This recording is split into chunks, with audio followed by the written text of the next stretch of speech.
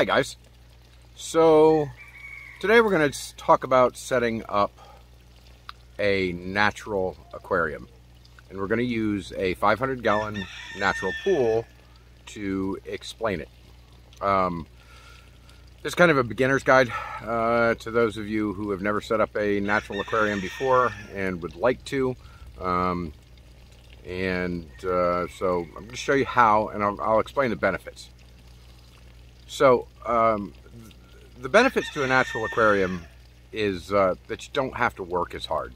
That's probably the very first real benefit to a natural aquarium, is that the effort, once you've got it set up, is much less. They also allow you to grow plants much easier than your standard aquarium. You don't have to add CO2 to grow difficult plants. You don't have to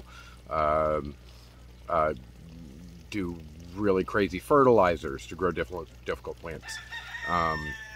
You can grow just about anything. Fish thrive in a natural aquarium. When you build an aquarium that is well balanced and that has all of the things you need in it, you don't have to feed as often or as much. The aquarium pretty much takes care of itself.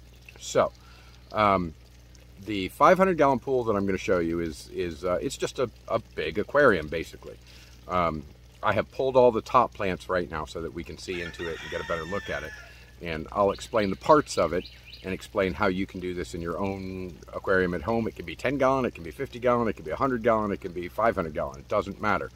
If you build your aquarium in this manner, you'll do a lot less work. Your fish will be much healthier. You'll be able to grow any plant you want to. Your water changes will be reduced dramatically. You won't have as much disease. It just stands to reason that this is the way you would like to build an aquarium. Anyway, here we go. Okay, so this is the 500-gallon pool. This is a community pool. It has mostly small fish in it. It has a few larger fish in it to serve certain purposes. It has a lot of plants growing in it. I have just fed them, so there's a lot of food matter still floating on the top. That's another great thing about a natural aquarium, is that overfeeding it to some extent won't cause the same kind of harm that overfeeding a pristine glass bottom or even short substrate bottom tank. The balance is so good that things like overfeeding just actually add to the aquarium's ability to maintain itself. So, first thing you should notice is that there are multiple kinds of substrate in this pool. Now, in an aquarium, I would do this slightly differently, because the reason that it's done the way it is here is, in the event that I have to move this pool for some reason, I don't want it to be ridiculously heavy with substrate in the bottom, or with lots of substrate in the bottom. So, what this is a deep substrate pool, and its main bottom is regular dirt. It's all natural potting soil. Doesn't have any additives or anything. It's just organic potting soil, and then on top of that is a layer of rotting leaves.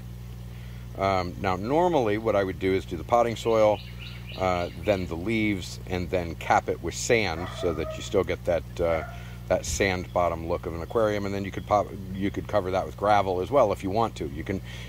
The bottom of your aquarium can look however you want it to. You just need the natural ingredients in the substrate and then cover it with the substrate you want to see. It's really that simple.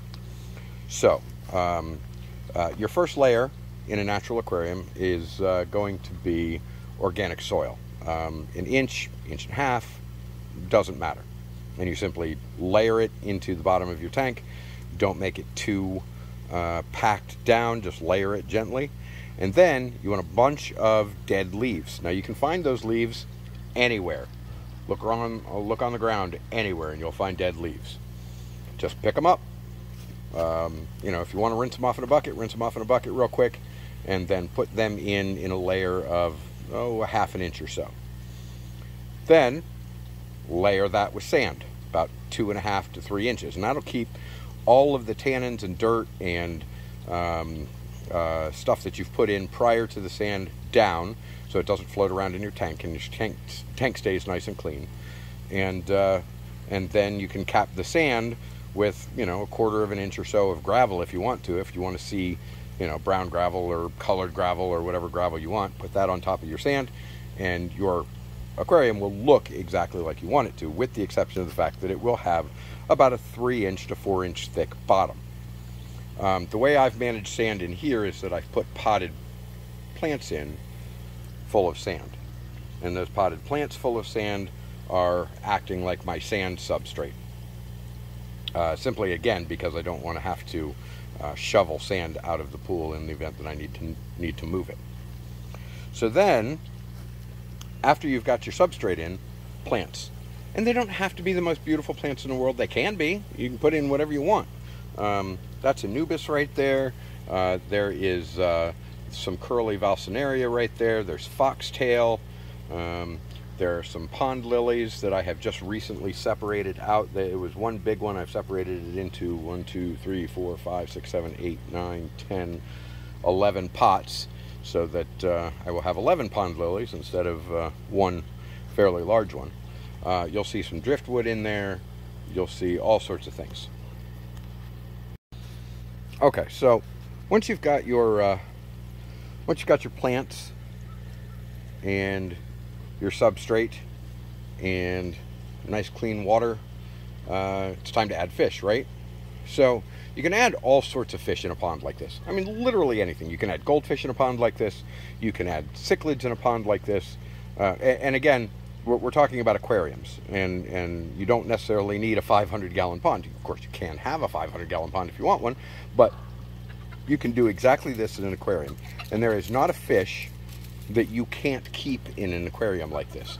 Now, once you've got enough plants growing, even if you have fish that are going to eat your plants, it won't matter, because you've got plants growing at a rate that is higher than your fish can consume them.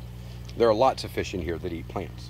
Now, in this particular pool, you'll see an awful lot of little fish on the top, and those are just mosquito mollies. They're fish that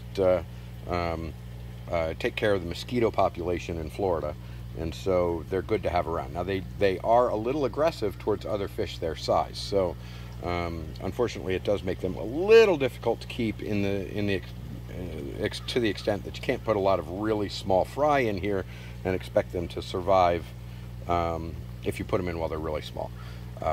You know, once they've matured a little bit, they'll be fine. And also, if your fish have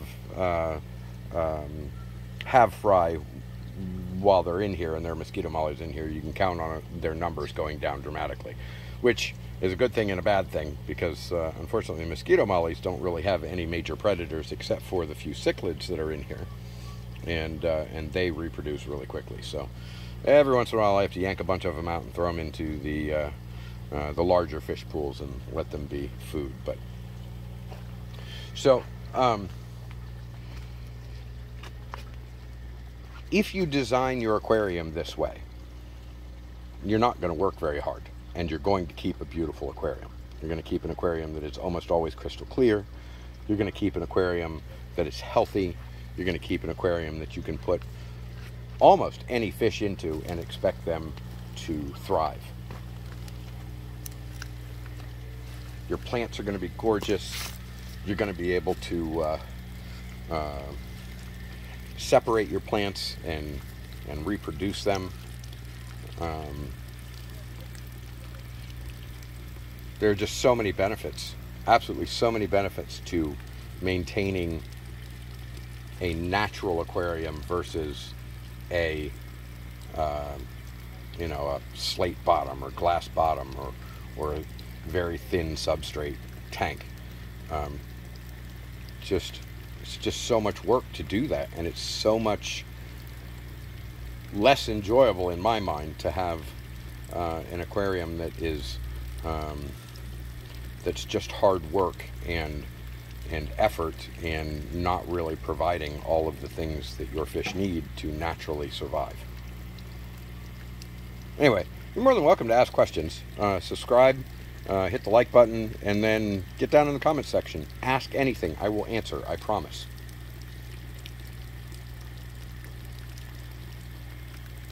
That's it for now. I will show you one built as an aquarium soon. We're setting up a bunch of aquariums as the spring rolls in and the temperatures increase, and we kept them all in ponds over the winter, so that way we would only have to warm the ponds and not have to warm a whole bunch of tanks. But summer's coming, so we've got a lot of setup coming.